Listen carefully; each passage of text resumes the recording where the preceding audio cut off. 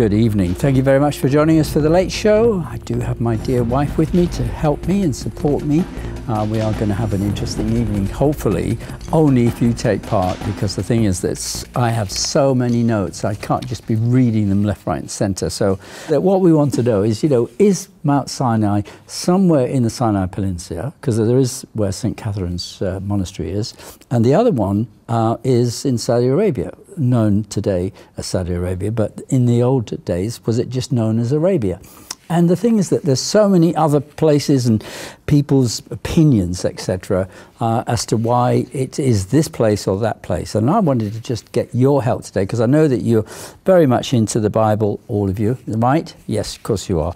That you'll know what to do, and when I ask you, and Leslie will ask you, to send in your emails live at revelationtv.com. I'm looking forward to reading your emails, and it'd be great if you have different points of view. It always makes it more interesting. So do get involved in the programme and give us your thoughts and opinions. Yes, but let's start with a video that I put together just a couple of hours ago, which is all about the Exodus. It's a very short clip, and I just want you to take notice of some of the things and some of the places and observe carefully as we go through the reasons why we think maybe this is one place in Saudi Arabia, or maybe it's another place in the Sinai Peninsula. Have a look at this. God led the people about through the way of the wilderness of the Red Sea, and the children of Israel went up harnessed out of the land of Egypt. And the Lord spake unto Moses, saying, Speak unto the children of Israel, that they turn and encamp before Pi-hahiroth, between Migdal and the sea. Here there was enough space for the children of Israel to gather in order to cross the Red Sea. En route to this beach, Moses led the children of Israel through many winding and wandering pathways.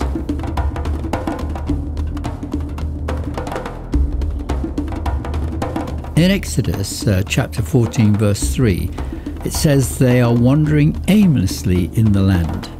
The wilderness has shut them in. Josephus, the first century historian, wrote, they drove them into a narrow place.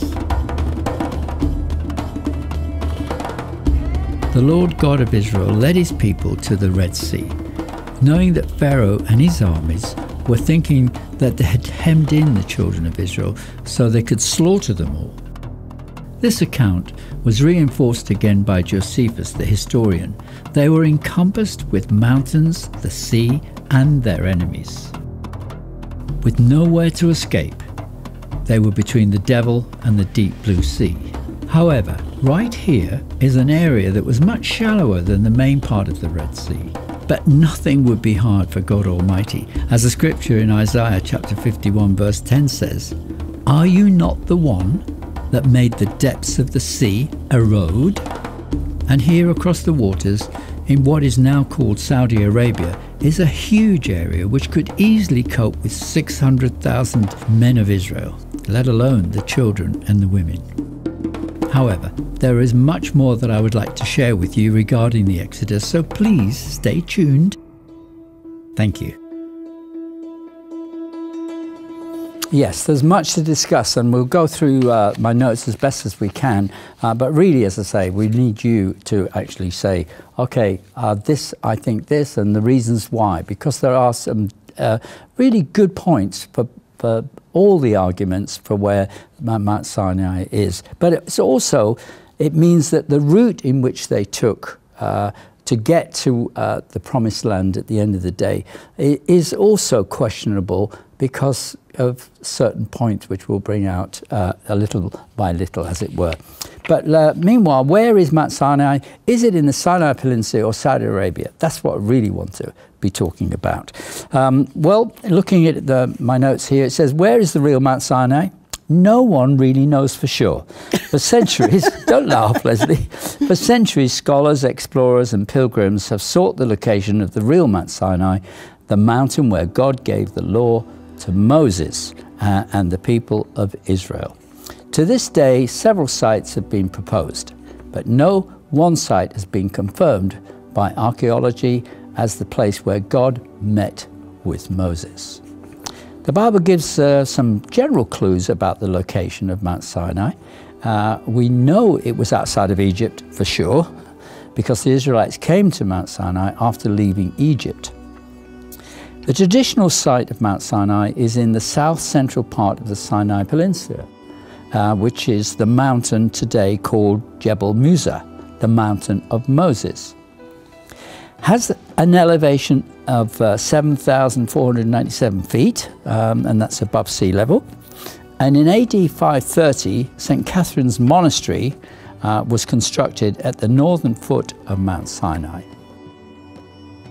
Other locations proposed for Mount Sinai include sites in the western, central and northern parts of Sinai. One theory identifies Mount Sinai as the modern Mount Yerum in the northern Negev desert. Others see Sinai as being in the southern Edom. Another view is that it places Mount Sinai in the northwestern Saudi Arabia, associating it with the mountain called Jabal Magla or Jebel el-Lawz. Now Paul gets into this as well. This is something that might be new to you, but in Galatians chapter 4 verse 25, Paul mentions Mount Sinai in Arabia. Now this will be up for discussion. Where was he talking about when he's saying Mount Sinai, Arabia? We'll look at that in a minute in more depth. It's good to keep in mind that Arabia is in the ancient world. It's not to be equated with the Saudi Arabia in the modern world. This is what some are saying. The biblical term Arabia covers a vast area, including what we now call Saudi Arabia. So where is the real Mount Sinai? No one say for sure. Scholars differ widely on the proposed sites that I've mentioned, and what happened at Mount Sinai, though, changed the whole world. So let's hear from you and your points, but I'll just read some of the notes here, Lesley. Let me just tell you that we've got a text here. Hi, Howard and Lesley. I love the history. Thank you so much. Well, it's good to go into the history. To be honest, it's not really my forte, the It's not mine either. And I did say to you earlier, I don't mind where it is. I did say that. Yes. It doesn't actually. It's not here. Yeah, but it doesn't actually matter to me. But people who really study the Bible scholars, will have very strong opinions on where it is, and it is important when you actually want to follow the route. Yes. Well, the reason is that we've got Andrew Jones, which is become a friend of ours in the sense that he's doing a lot of excavations or discoveries, I should call it, in Saudi Arabia, and also where the Ark is in northern Turkey. So he's going to spending, lots of money to try and find out these sites, and it's very interesting that Saudi Arabia has kept a closed book and not allowed people near the sites. There's all sorts of places there. They've kept it closed up until this year, or at least several months ago. So why did they keep it closed? I don't know, but they allowed Andrew in his team to film, and I think what he's finding is very interesting, and it does make you think. So here's some of the points I've written down, okay? Yeah. Well, Moses spent 40 years in voluntary exile in Midian after killing the Egyptian. You remember he was brought up, in the household of Pharaoh, because of his mother putting him out amongst the reeds in a little, what do you call it? Basket. Moses basket, as we call them today. So he was picked up and he was adopted by the Pharaoh's daughter, right? So at one stage when he was growing up, as a young man, he was riding through the area where the Hebrew slaves were, and one of the Hebrew slaves was being treated really badly by a fellow Egyptian. And Moses could not help himself, but ended up sticking up for the Hebrew slave to the point where the Egyptian... more than sticking up for him. Well, he lost his life, the Egyptian, okay? But Moses became a little bit afraid that the Pharaoh would find this out, and so he fled to what is now called Saudi Arabia, which at that time was where Jethro was, and it was in Midian. Okay? And Jethro, as we all know the story, Jethro was the priest at that time in that area for his particular religion, okay? And he had daughters. And Moses eventually marries one of them, Zipporah. And so he spends this 40 years in voluntary exile in this area called Midian, okay? And if you remember, he also experienced the burning bush. And that was at the Mount Horeb, I think it was as well, which is where you would say that a very special mountain, which could be very easily be the Mount Sinai. Okay? And that's placed in Saudi Arabia today. Then you have, let me read some of the other notes. Following the articles, for me, does not add up for one reason. If Mount Sinai is the Sinai Peninsula where St. Catherine's Monastery is, you'd never get the amount of people that is recorded in Scripture in that area. Because they wouldn't fit. They wouldn't fit. Okay. 600,000 men, apart from women and children. But if you, as you're seeing on the map, if you were to cross over there, and this point here is a big enough area to house 600,000 men and women and children, it sent a signal out to Pharaoh, who was chasing them, thinking, they're all over the place. We've got them. And he sent, you know, quite a large army, loads of chariots, a large army. If it was, as some of the people who are trying to say, well, it's the Sinai Peninsula, which is where St. Catherine's Monastery is, you would only get a few thousand there. And that's what some of the arguments from people are saying.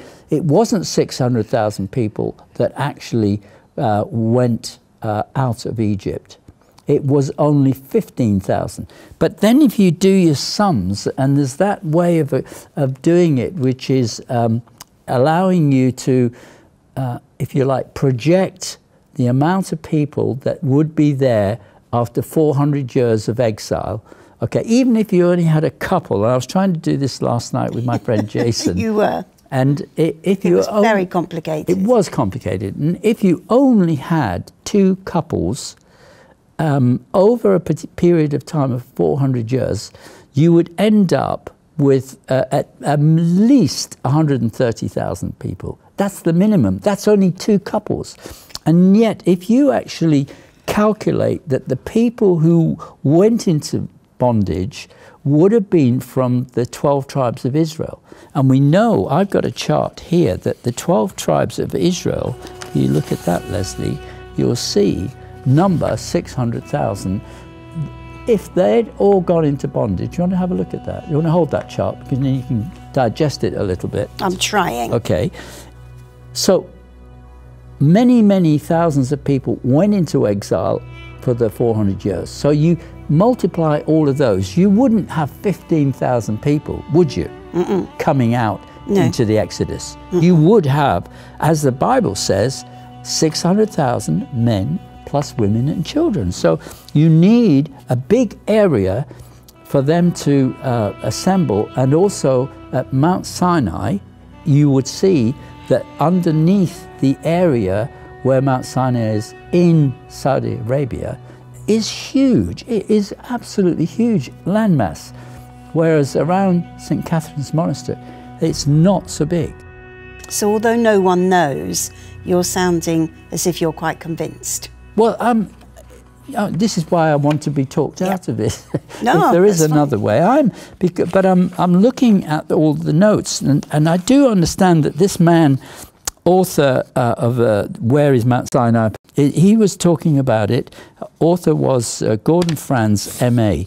And so there's huge amounts of notes here, which would take me all night just to read them. But I have read them all already, and I would say that I disagree with his findings, because you end up with just a few thousand people that were going through the Exodus. Now, the other point, Lesley... Well, hang on, before the other point, let's say good evening to Doris from Wales, who Hey, says, Doris. "Hi, Howard and Lesley, I'm fascinated by this programme tonight. Well, thank you God for that. Thank you for doing this. I don't yet have an opinion, but I might have one by the end of the show. God bless all at Revelation TV."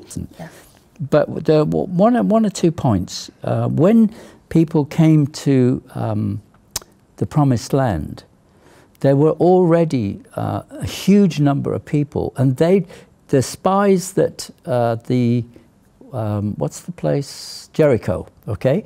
Jericho had already sent out spies and could see this huge army of Israelites coming, or they'd heard they were in the area, and they were afraid. They wouldn't be afraid of 15,000 men. Okay. They would be afraid if there was 600,000, and then they walked around the walls, remember, and they all come tumbling down. Yep. I'm not going to go into song, by the way. You're not. But yeah, so that's one point alone. You know, if there's another question coming, it give me a chance to look at my notes as well. No, I haven't. There isn't. No. Come on, guys and girls. You know, this is a lot of work. But yes, I will get there. And I wish I hadn't been interrupted, because there was an important point that I was going to raise. Let me see if I can get to some of the other notes. Okay. So, Moses, let's see. He would have been a young man. He was already spent time in Midian. He left to come back into the Pharaoh's court. He wasn't. He was then told by God to tell Pharaoh to let my people go. It didn't go down very well, did it? And so then many years later, Moses would have been, at that time, around about 80 years old, okay? And yet he would have been, because he was 40 years in Midian, and he must have been probably 20, 30, 40, and another 40 years later, he's then back in Egypt at 80 years of age. And he led the Hebrews out of Egypt. And as the Bible records, that Jethro, this was another point, advised Moses on delegating his workload to others, making decisions for the daily things. Because when they were in the wilderness and they're traveling around all of, every which way, they had lots of daily things, chores and questions, and there were people falling out with each other. That's what I was going to remember. Oh, there you go. Sorry, thank you. Right in the middle of all this exile, okay, and wandering in the wilderness, Korah caused a little bit of trouble. He started to question Moses', if you like, leadership. Yep. How many people left Egypt, did the people say earlier? Only 15,000. Well, the record shows that when Korah rebelled, God said, set them aside, and he swallowed them up.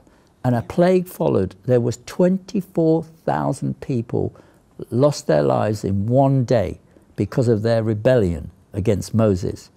How could you lose 24,000 men if only 15,000 went into the wilderness in the first place, right? Point?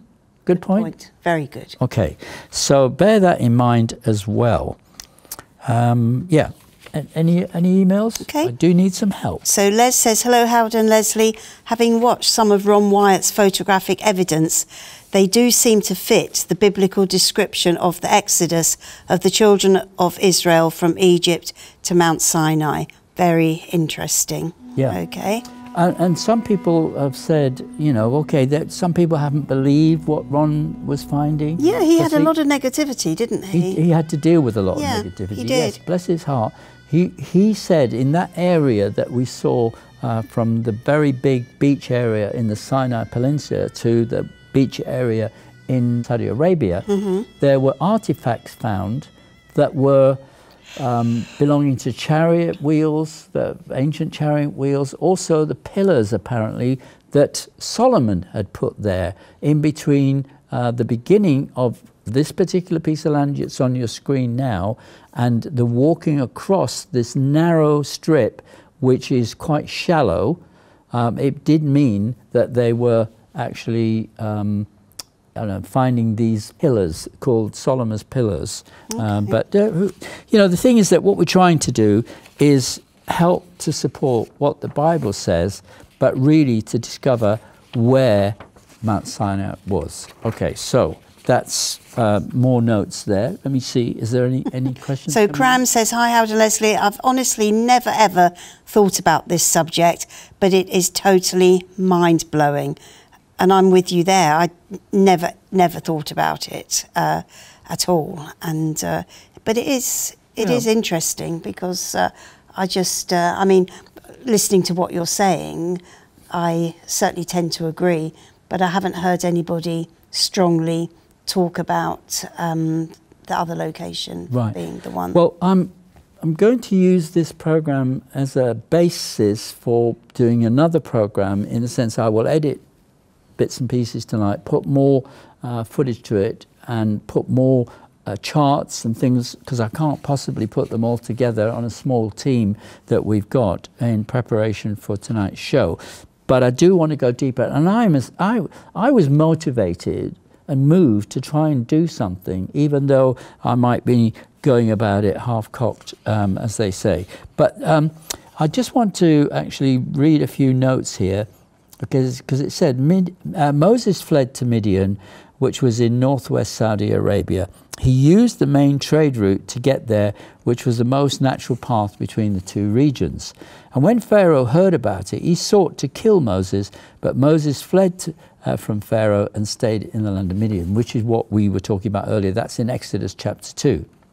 Moses sees the burning bush and all of that, and he has that experience with the Lord, and then he goes, after looking after the flock of Jethro, because he marries the daughter, etc., etc., and he gets used to that. Now, there's a little bit of confusion about when Jethro meets. It's in Exodus, I think, 18 or something like that, but it talks about it in Exodus that he actually, doesn't say he went into the Sinai Peninsula to actually meet Moses, because where would he know where he was? He didn't send him, a WhatsApp with, what's it called, a pin drop. Exactly. Or he didn't have Google Maps. Where are you today, Moses? Well, I'll tell you what, I think I'm between the mountain of and I'll see you there. Okay, I'll just pop over and see you from Saudi or Arabia, and I'll be in the peninsula probably in about 5 days. All right, mate, see you soon. No, he didn't say that. How could he go and find him? The Israelites themselves couldn't even know where they were because the Lord was delivering them. He was punishing them. But at the same time, it's quite interesting, it put into the heart of Pharaoh that we've got these Israelites, we've got these Hebrews, we're going to slay them and they'll be wiped out forever. And God was playing a trick on Pharaoh by leading him up the garden path, as we might say, in and around. So he was having fun with both the Hebrews and the Egyptians. But at the end, he brought them to that piece of land, which has this huge beach. And of course, they all tried to follow. Even though the water is quite shallow there, it's still, probably, 10 meters maybe, or even 8 meters. That's pretty deep. Yeah, but it was the shallow part, as you'll see, of the Red Sea, which coming up here on your screen again. He'd led them up there, then he brings them back south again. This is the Lord leading them to this beach area, because the beach area there was so huge, and then across the water directly is this narrow part of where the Red Sea is built up, if you like, to be quite shallow, and then it gets across to the other side, and you find a big landing area in what is now called Saudi Arabia. So, any questions coming in? Okay, so we've got one from Dino. It says, I love the fact that you're doing this show tonight. Find the history of the Bible fascinating, and it would be wonderful to see more shows on this. I've been to St. Catherine's Monastery, and it was and is a beautiful location where you can really feel the presence of God. But as to if this is the historical location, I think it's highly unlikely. Many places supposedly biblical have no factual basis and were chosen through the choice of men. I tend to agree with Howard that a much wider area would have been needed for so many people. Brilliant show, and look forward to more like this. Thank you. Blessings to all, from Dino. Thank you, Dino. What I'm going to do next is I'm going to describe something, because I'll probably end up putting some footage over it. But just imagine, okay, here on this side, of course, I'm looking at the television, so it'll be swapped. But on the side where the Sinai Peninsula is, it's the first piece of land when you come across from where the Hebrews were in Goshen, which was right near the, if you like, northern part of Egypt. And you cross there where the reeds were. I mean, it's a very easy part just to walk across, okay? And that's why some, if you like, opponents to the Bible actually say, oh, it wasn't really a big deal, you know, because they just walked across, it was only a couple of feet deep. Well, then how come the Egyptians got swallowed up? Exactly. Well, there's lots more to it. Very good point, Les. So anyway, they get across there into the, if you like, the more northwestern part of the Sinai Peninsula, and they start walking around. God led them through. And you know, really, if you think about it, the journey should have only taken probably a week or 2 weeks. And it was 40 years wandering in the wilderness. That was their punishment for being a miserable bunch of people, really, basically, and obstinate, I think. Stiff-necked, I think, is what the Bible expresses how God thought about the Hebrews at that time. So anyway, when you think they were wandering around, and if they were going to go straight north, now we've all been to Eilat, if you go straight north and up to the Dead Sea, if you, on your right-hand side is where the Moabites were, you know, where Ruth and all those people were, right? So if you imagine that, and to the left is more like the Negev desert, okay, and then a little bit further north you've got Jericho. God shows Moses the promised land. And he said, but sorry, mate, you're not going in, okay? Okay, so then the people of Israel, which was coming across and looking out from the big area at Jordan to look across the valley to where the promised land was. And that was near Jericho. Right. Okay? Now, when you consider that if they'd gone into Saudi Arabia, as what we call it today, there's lots of things in Saudi Arabia that actually show you that they've got the Well of Moses, they've got a Cave of Elijah, they've got the Split Rock, which is huge, where Moses got bit cross and hit the rock and the water came pouring out because he was getting cross with these people, but God got cross with him as well. So it was not a very nice day for everyone.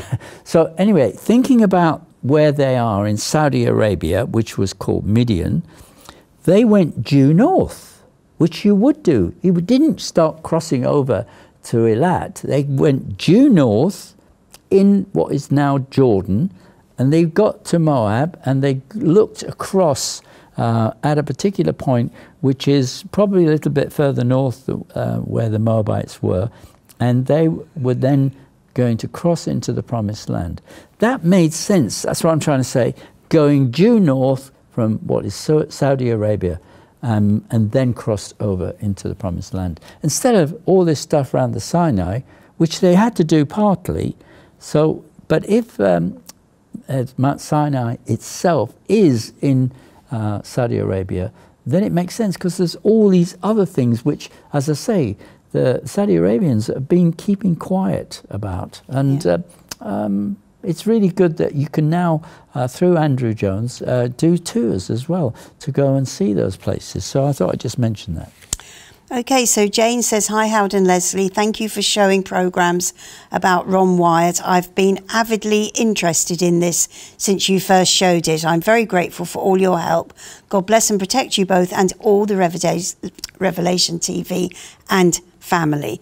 And June says, Helena the mother of the Emperor Constantine, was the person who decided where Sinai was.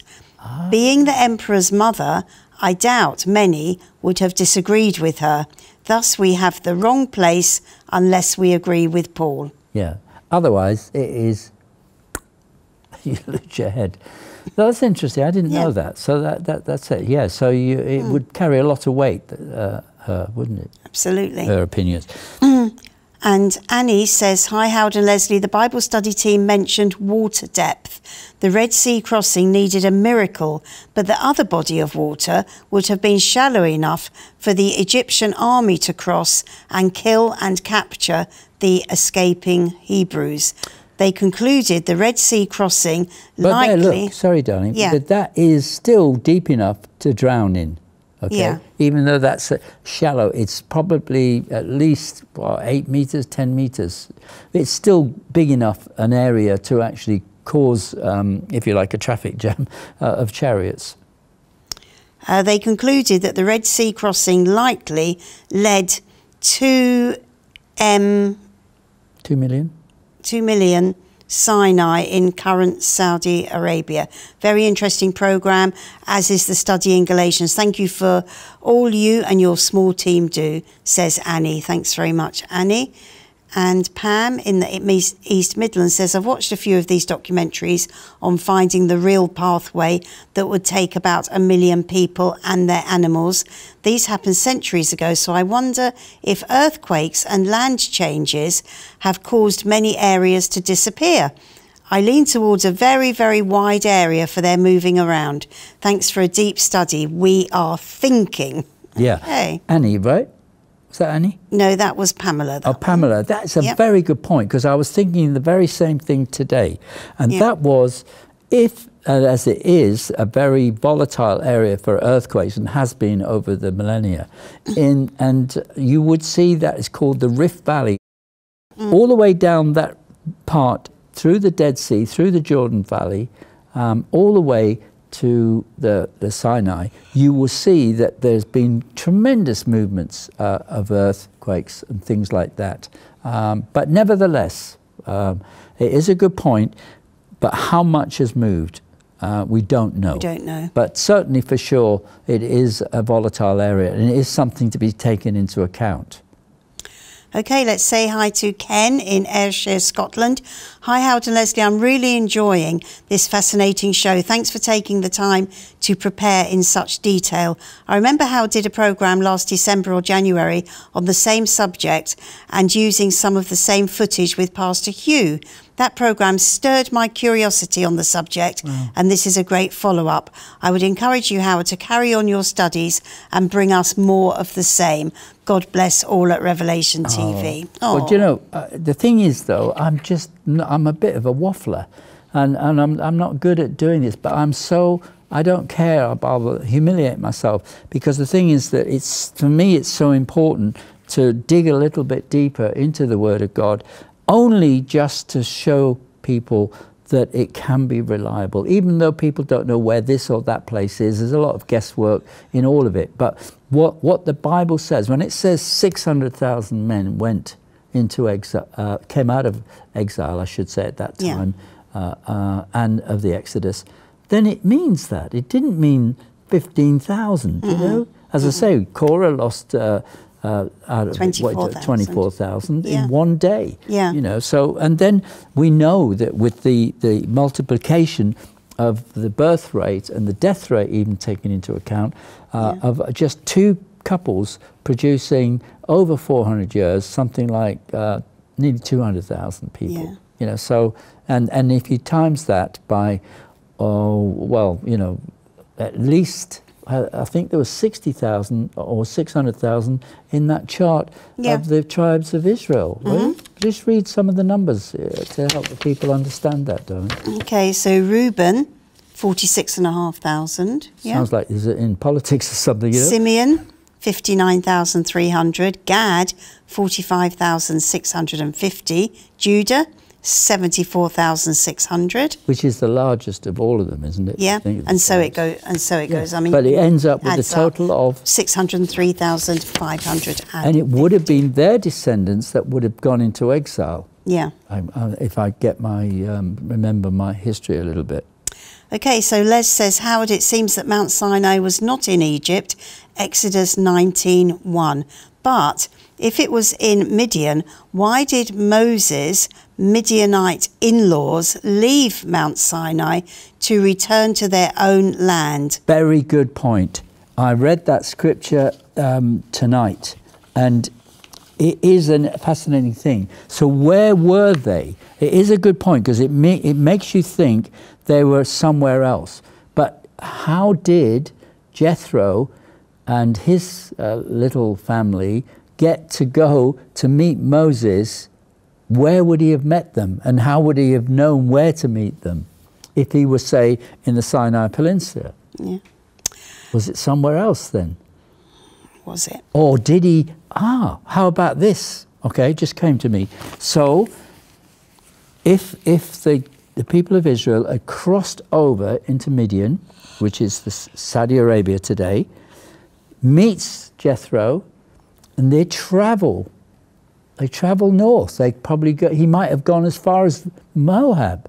Okay. With the people of Israel, because he was helping him to come up with these wise men who could be, if you like, helpers, PAs as well, and also judges in that sense to settle disputes. And then he said, "Well, look, I've gone far enough. I'm not going any further north. I'm going back to my land." So maybe that was it. But it's great that you got that scripture, because I got it tonight before I went live. Okay, Sue says, hello. Not only people were journeying, but also animals too, sheep, etc. Yeah. It's a very interesting program, says Sue. I love the history of Israel. Okay, that's good. John says, good to see you both. Appreciate the fascinating background to Israelites in the wilderness. Thank you. Graham says, I read the Pharaoh at the time of Exodus, and Moses was that Moses and his wife, Queen Hatshepsut. Good luck. It was claimed that they both had boils, which was one of the curses. The Bible doesn't name the Pharaoh, but I find it very interesting.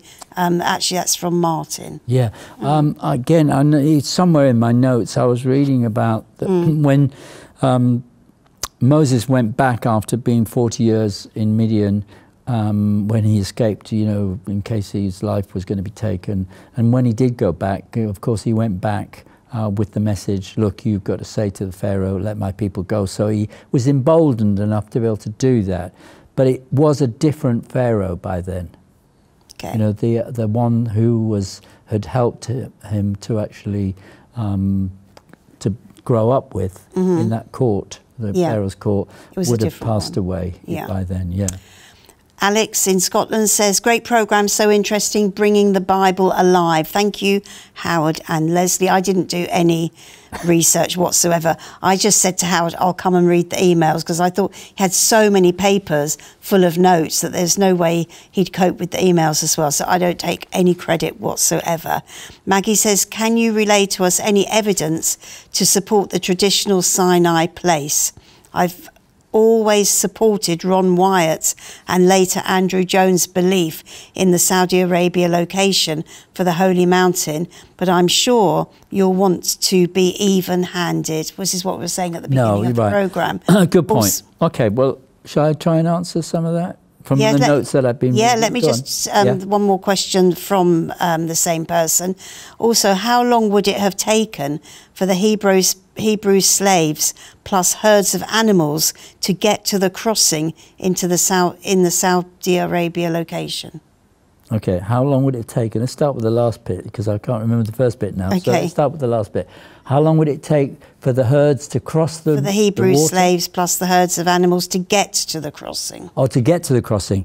To go into the Saudi Arabia Well, you can see here, the Lord led them north of where that is, and then came further south to this particular place. There's a name for it, and I can't remember the name, but that's where he led them. It doesn't say, or I haven't come across it, if somebody else knows how long it took before they got to that particular part. Well, it couldn't have been too long. The reason is that the Pharaoh and his army were chasing after the Israelites, or the Hebrews, whatever you want to call them, and if he were chasing them, he wouldn't have been chasing them for months and months or years.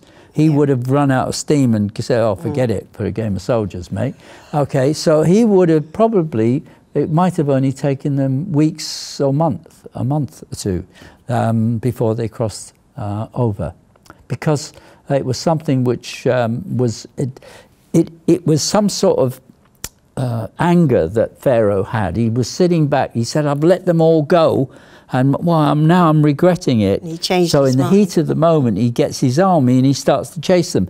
If it went on for a long time, I think he would have said, hey, this is ridiculous. Calm down, Pharaoh.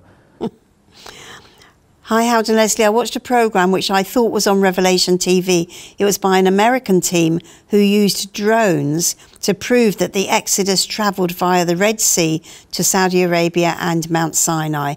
The Saudi government had this important site fenced off, Yes, but they had special access. That's it. Other important sites also seen: an oasis, coral for sheep and cattle, the foot of Mount Sinai, cleft rock, etc. Yes, yeah. Well, I'm going to be showing that when I add this to, when I add all that video to this particular program. So by the time it gets repeated, I'm hoping I'll have got all that edited and it'll be a standalone program for future reference.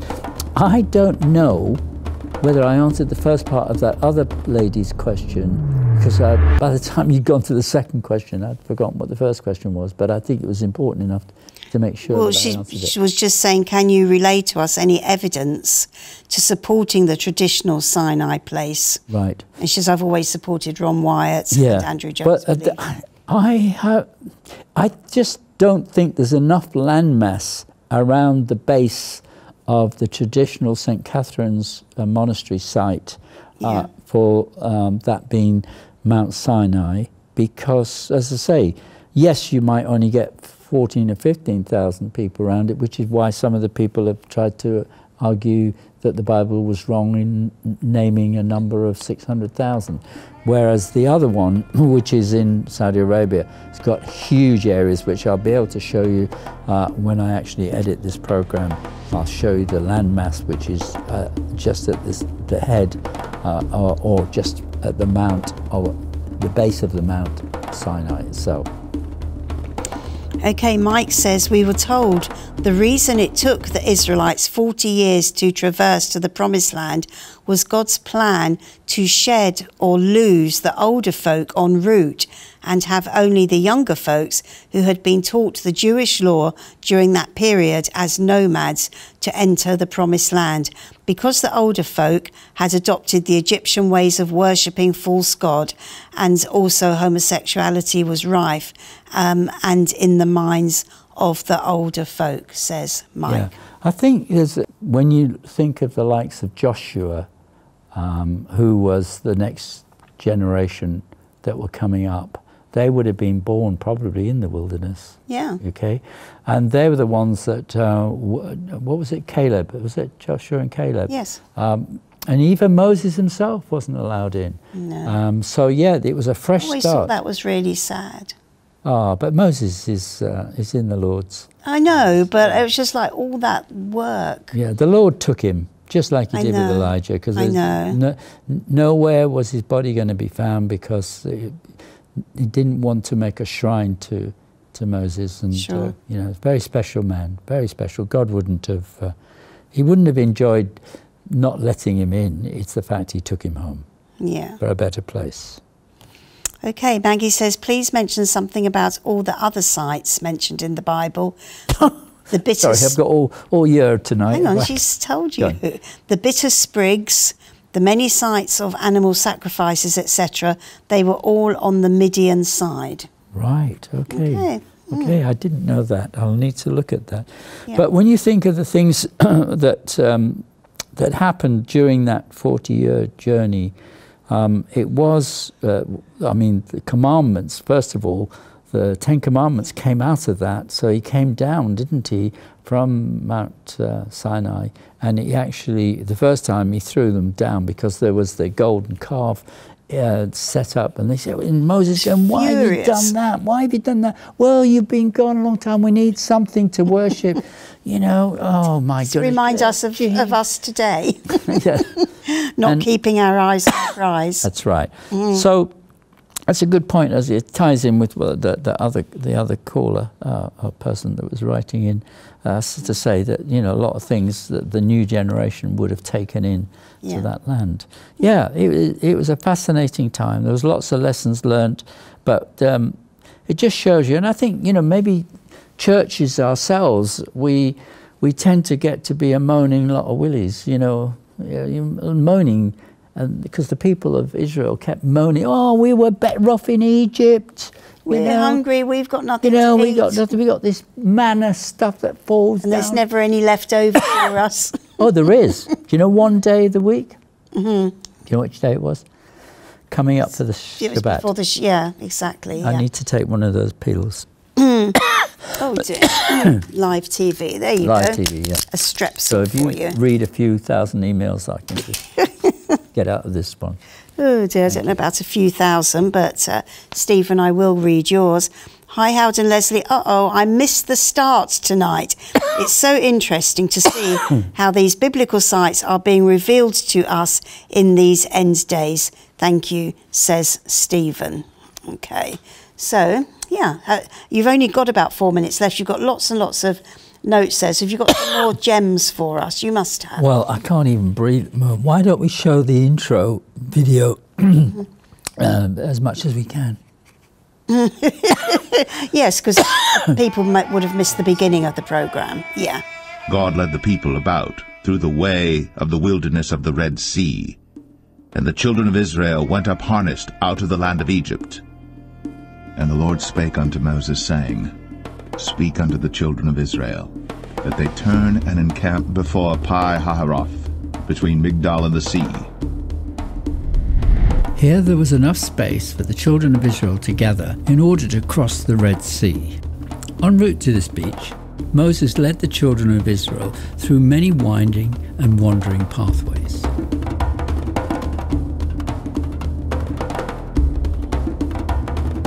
In Exodus chapter 14 verse 3, it says they are wandering aimlessly in the land. The wilderness has shut them in. Josephus, the first century historian, wrote, they drove them into a narrow place. The Lord God of Israel led his people to the Red Sea, knowing that Pharaoh and his armies were thinking that they had hemmed in the children of Israel so they could slaughter them all. This account was reinforced again by Josephus, the historian. They were encompassed with mountains, the sea, and their enemies. With nowhere to escape, they were between the devil and the deep blue sea. However, right here is an area that was much shallower than the main part of the Red Sea. But nothing would be hard for God Almighty, as the scripture in Isaiah chapter 51 verse 10 says, Are you not the one that made the depths of the sea erode? And here across the waters, in what is now called Saudi Arabia, is a huge area which could easily cope with 600,000 men of Israel, let alone the children and the women. However, there is much more that I would like to share with you regarding the Exodus, so please stay tuned. Thank you. Well, I've got to say, as I did before, we'll be adding more to this program to help it tell a lot more of what the accounts were, because there's a lot more information that's impossible to go through tonight. But I've just got to say that there had to be, I suppose, a lot more evidence to prove that the Sinai, Mount Sinai in the peninsula, Sinai Peninsula at St. Catherine's, doesn't quite cut it for me. I know some people, many people will have been there. I did tried to go up that particular mountain, there was a snake on the way, so I turned back. But it wasn't only that, it was so hot and it was so high, because I think it's some 7,000 feet high, you know, so it is quite a long way to go up. Any particular? So Doreen Doreen says, Exodus 3 verse 12, God said to Moses, when you have brought out the people from Egypt, you will serve God on this mountain. And she says, this was in Midian. What she says. And then, did you know that Joshua's friend Caleb was a Gentile? I've often wondered about the significance of this. I'm sure this is important for Jews and Gentiles. Wow. Okay. I don't know, if you think about it, Ruth was a Moabitess. Yeah. And she is in the lineage, or the line, that produces Jesus. You know? So it shows that the Gentiles will come in as well in these last days, and there are promises there in Romans chapter 10 and 11, which are fascinating reading. But we as Gentiles have to not be arrogant and puffed up and think that we've replaced Israel, because God said no, never. And we need to be humble and look to what God is going to be doing for both the Jew, Gentile, and all those other nations from the Arab nations that are going to come in. Isaiah chapter 19. So you take care. Thank you, Lesley. Thank you all. Take care. God bless.